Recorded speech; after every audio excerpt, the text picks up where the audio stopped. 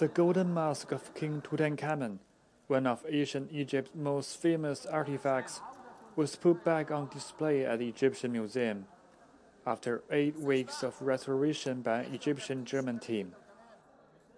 The main challenge was first to remove the old repair, where a lot of very strong adhesive had been used, an artificial glue, and that was very difficult to remove. Once that had been removed and the beard had come properly loose, my colleague Christian Eckmann and his colleague Katja Roschardt, they were able to to remove all this modern glue and to reattach the beard almost in the original way, with beeswax and just some friction so that it can be removed easily if necessary and can be reattached if necessary. In January, media reported that the long blue beard of the king was damaged by the museum's cleaning workers. This led the Egyptian government to seek help from Germany to restore the priceless relic.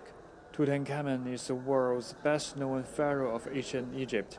He won his fame for his tomb, which was discovered in 1922